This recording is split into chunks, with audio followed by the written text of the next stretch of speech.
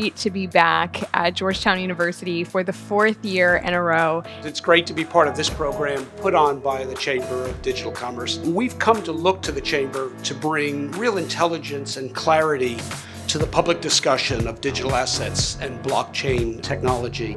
It's a very important event to bring together both government and industry and come together and share ideas and listen to each other and hear each other so that we can better understand this technology. Blockchain technology has been a grassroots campaign for a long time, and it's about how do you create trust within systems where that trust has been broken. We are delighted to partner with the Chamber because they are leading the global effort for the implementation and adoption of blockchain. The Chamber is in the best position to represent the many diverging branches of the blockchain ecosystem and to unify the industry toward common goals that ensure investment in the United States that will maintain and expand our leadership in technology and innovation.